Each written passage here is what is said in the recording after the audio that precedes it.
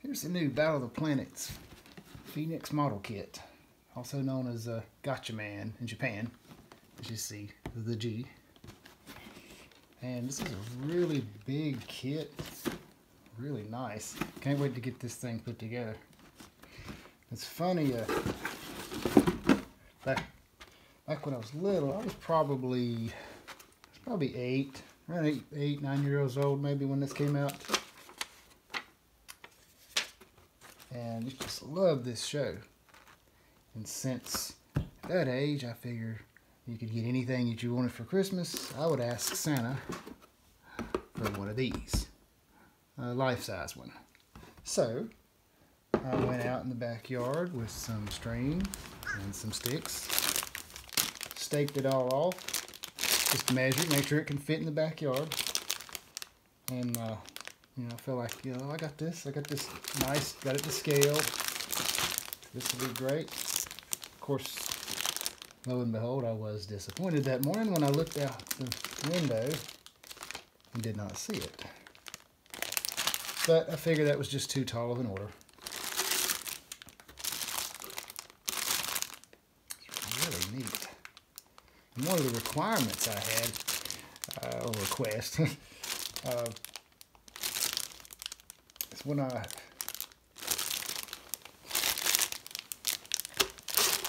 was wanting to get that Phoenix, I had to. I made sure I asked that it had a telephone with it.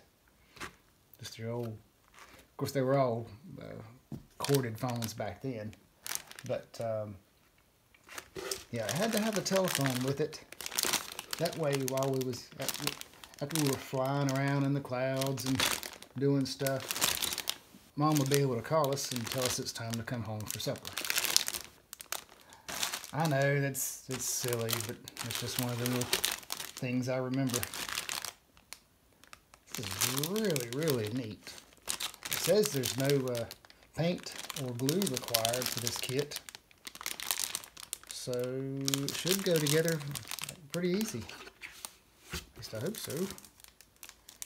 Not sure whether I want to do any weathering on it. I mean, I just have to see how it turns out. Alright, so let me get started on this thing. I have noticed this plastic is a little softer than some of the other model kits I've put together. But it's coming off the sprues pretty good.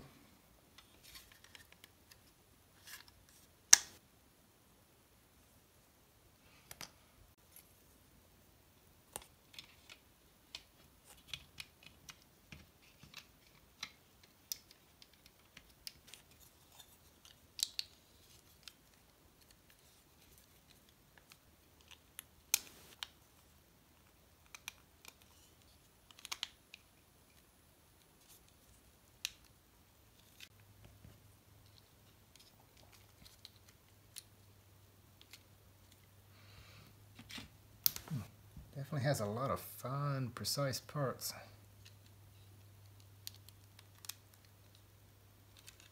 But they're all holding really good.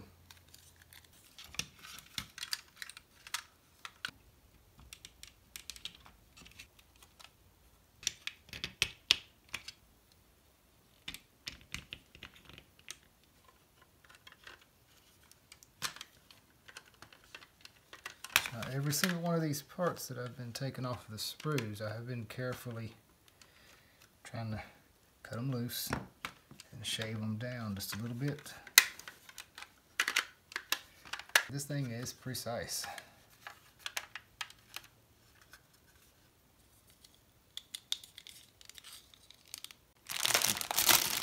I've been waiting to get into this bag. Love that translucent stuff. So cool.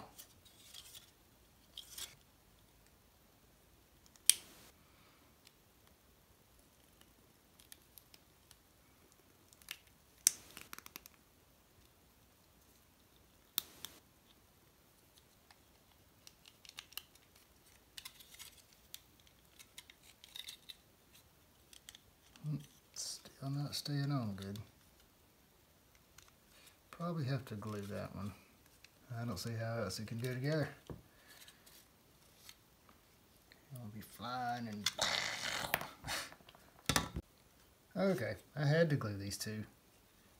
Neither one of them would stick. So, there you have it.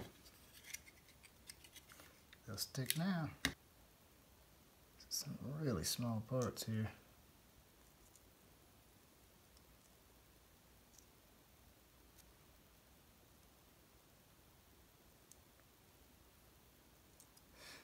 That's a tough one.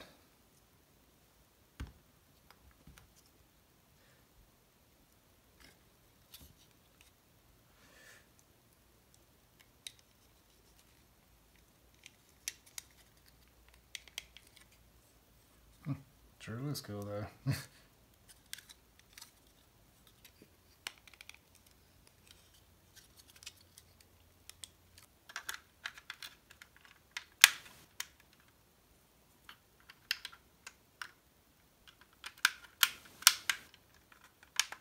Alright, there it is.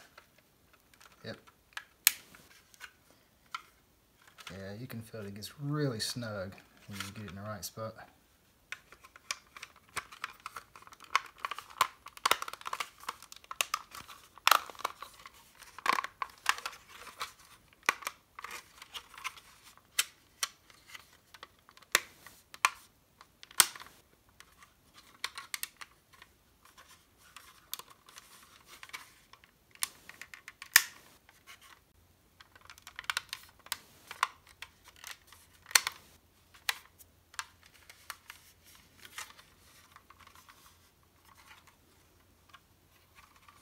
Now that's looking pretty sharp right there. These things fit in real nice and smooth.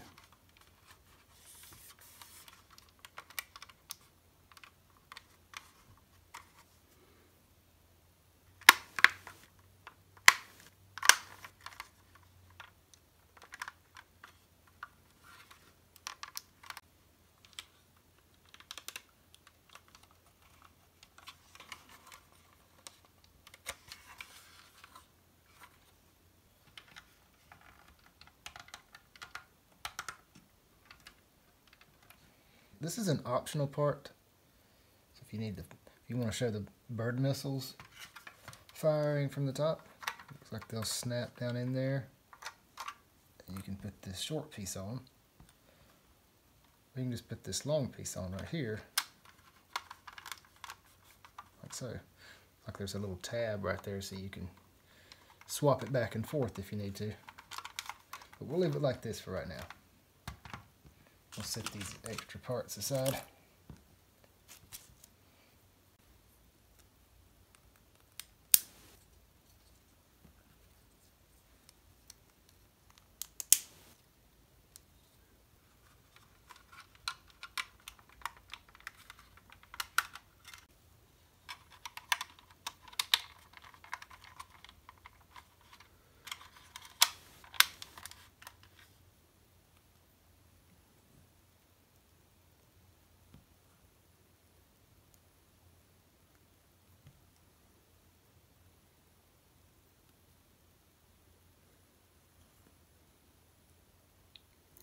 It looks like all the landing gear has optional parts. You can either have it deployed or closed. Alright, here's several of the optional parts for the bottom. Looks like we got the landing gear, which you can put on all three of those, or you can put the little cap on it. And the same goes here for these bird missiles. You can either display it like that, or cover it up with a cap. And I've noticed every one of them has a really small fingernail slit, so you can get the part back off relatively easy. So let's see, for now, I think I'll just put the landing gear on.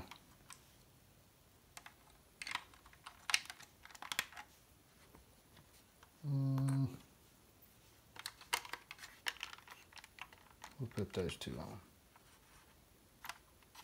I'm leaving this piece off for right now because in order to put this on the display stand, it says to leave this off. So I gotta see how that goes.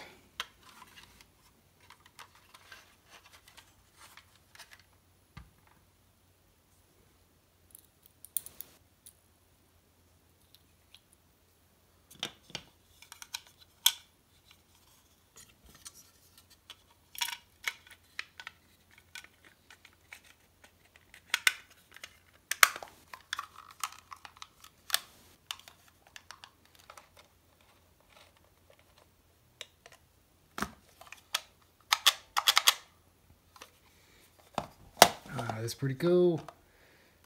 The base of the stand is just like the button they use to fire the bird missiles in the cartoon.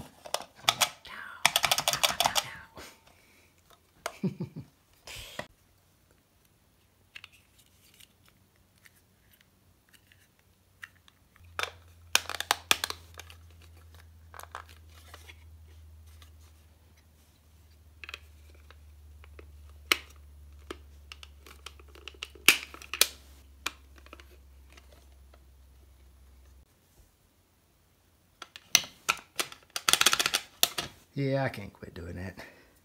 Now here's the optional parts for the bottom. It's like you can have the engines covered, like so. They're easy to pop off and on if you snap them in, or you can have them shown like that.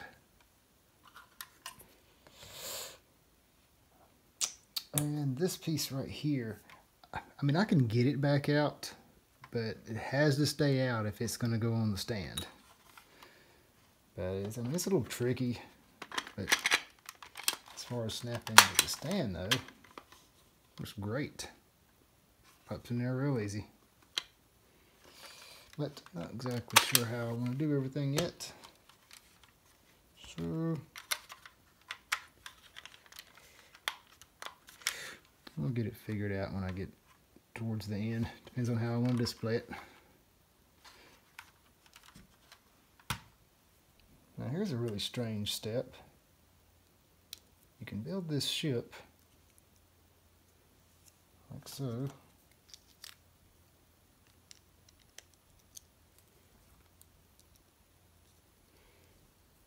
Snap that on.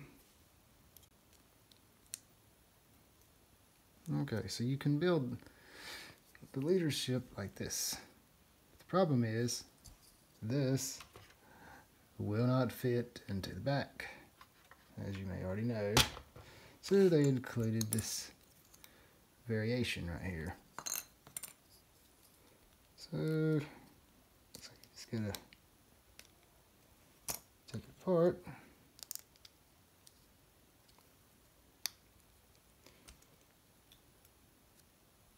Like so, make this weird shape. That should just fit in here.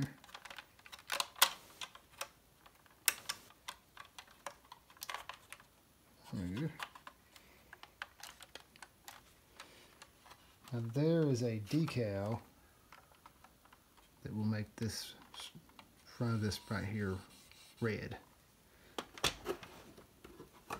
You can see in the picture right there. It's white in the back and red in the front. But like I said, there's a decal sheet that should achieve that pretty good. So anyway, sort of depends on whether you want the ship or you want the third wing, which that's the way it's supposed to look.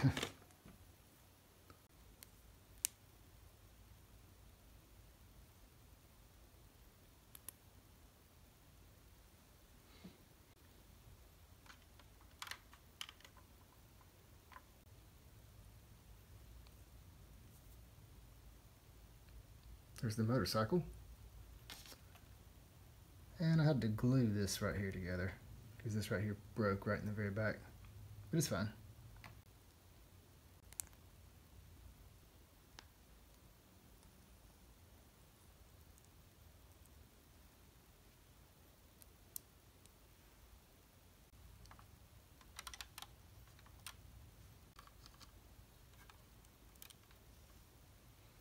Okay, so here's all three vehicles. There's the car in the front, motorcycle on this side, this amphibious vehicle on this side. There's also these panels that you can put on the undersides to cover them up. Well, you can't cover the vehicles up, you just cover the holes up. And I'll tell you one thing that's kind of crazy about this show is the main character is voiced by Casey Kasem. So every time I would hear America's Weekend Top 40, I'd get kind of weirded out because I'm thinking, why is the main character on the radio announcing songs? But anyway, Casey Kasem did several other popular animated voices. I just always thought that was kind of interesting. This is the last few little pieces to hook on.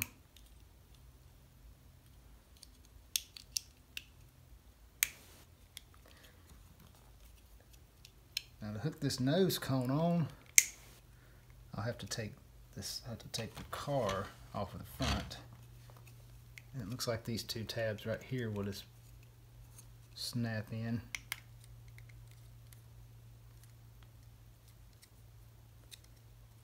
There we go. So I'm going to change out these panels on the underside and swap a few things around. Probably change these landing gear. Got to get them in flight mode.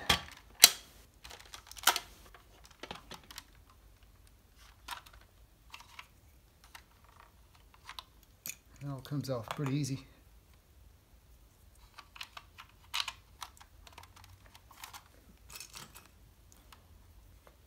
I might just put that temporarily on.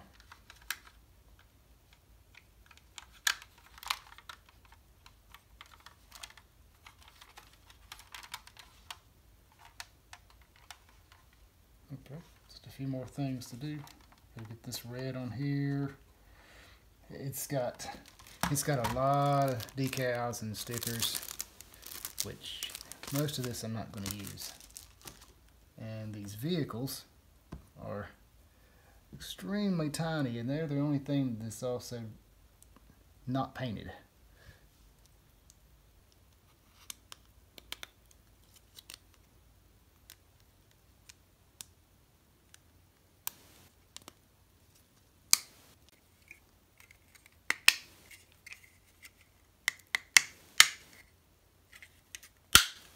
So here's the last few optional pieces. You got the fire that you'd stick on the front. You just put it on like that. So it looks like it's transforming into the fiery phoenix. And then you've also got these two engine thrusters. And they snap on pretty easy. Like that. Now these are optional. Of course, there's a couple small little caps, I guess that's what you call them, that will go into the back, into the center, right there. But once you put those in, you can't put these on. So, I mean, you can get them back out, but it's a bit tough. But anyway. These orange pieces are sharp. Be careful. In fact, even these have a warning. You know, it said danger, warning of risk of injury. Anyway, they're just really, really, really sharp. But looks pretty cool though. All right, just gotta finish putting a few decals on, and I'll be done with it. Now it includes a sticker sheet and a sheet of water decals right here. And what's strange is I used the sticker right here for this side, and as you see, it don't quite come up to the very tip. And I used the decal on this side, which I like the color of it, and it's really good and sharp, comes all the way up. But even after drying overnight, it's still wanting to just pop right off. I'm not sure what's going on there, but I'm probably just going to put a sticker on this side right here. Okay, so here's the finished model. It turned out pretty good. The only stickers I used was this one on the wing and these two right here on the top fin. And I thought it turned out quite nice. So, thanks for watching. I just got to figure out where to hook this at.